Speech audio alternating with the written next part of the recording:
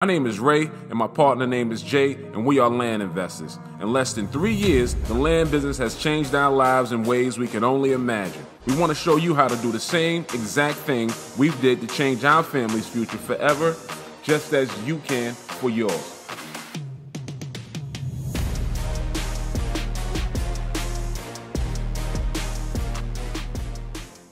Peace, y'all.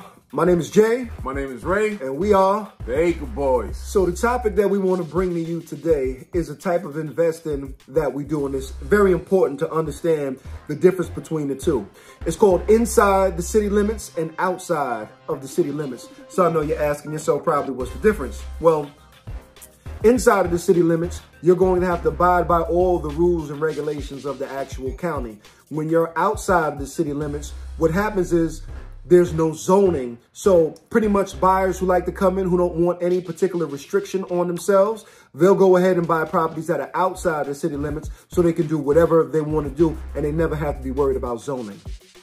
So I guess a question that you may be wondering too is which one is more beneficial to buy, inside or outside of the city limits? And I would say the answer to that is depending on what you're looking to achieve in your land business and your land endeavors.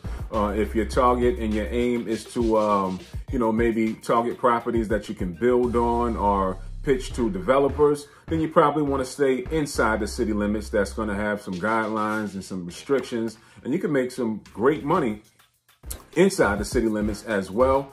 We have found that that it's a little more competition inside the city limits, and it's depending on what state you're in, county that you're playing in as well. And in some counties inside the city limits, it's a little more expensive.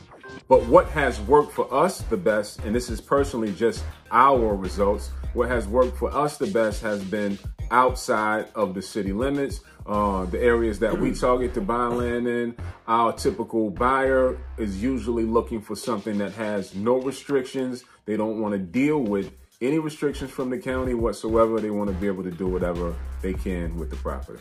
And no restrictions basically meaning if they wanted to put a car wash on the property, if they wanted to put a movie theater, whatever the case may be, there's no zoning that would stop them from doing anything with that particular property. That's why it's so attractive to the kind of buyers usually that we attract, because they love just having the feeling that they can do whatever they want to do with that land. And with that said, it's definitely a big difference in between the two. Like my partner said, that you can make great money inside the city limits. You can make great money outside the limits, city limits. But our primary focus is outside of the city limits, because that's where our huge range of buyers come from. So that's what we target the most out of any particular piece of property. Now, don't get me wrong. If we find something that's within the city limits and the value is there and we're getting it for a nice price, we definitely would entertain the deal. We have bought within the city limits, and we have done well with buying within the city limits. So it's not off our radar at all. We just, from our experience and from, we keep data of everything that we pick up and buy, at what price that we got it at. And if you're looking to be a land investor, I think that's a key tip. Keeping your records and knowing, your metrics, what have worked for you, that's very important.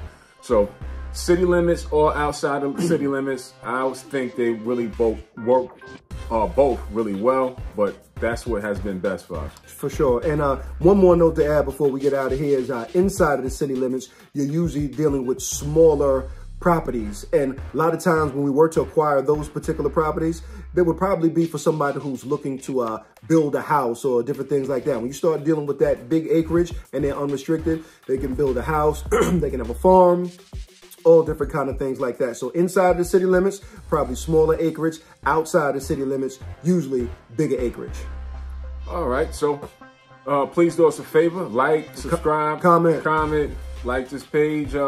As you see, we're getting a lot more active on this page, and we'll continue to be active, dropping in probably at least twice a week, at least 5 to 6 days. Yeah, somewhere in there, a week. Daily, let's just say daily. Right. So follow us on Acre Boys page on Instagram. Follow us on this YouTube page. Like, share, comment. Until the next time, you guys be good. Take care. We out of here. Peace, y'all.